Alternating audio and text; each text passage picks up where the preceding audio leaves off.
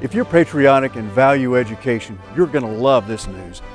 America's Veterans Day was founded in Alabama in 1947 after Raymond Weeks gained support from General Eisenhower. President Reagan honored Mr. Weeks at the White House as the driving force that gave America Veterans Day. Last year, only 1% of Alabamians knew this state history. This year, that's changing, thanks to State Superintendent of Education Dr. Bice and lesson plan developer Dr. Mullins. Schools in Alabama will now have new lesson plans so students can learn this inspiring history. Alabama will now be known positively throughout America as the founder of Veterans Day and a leader in teaching the history and character education.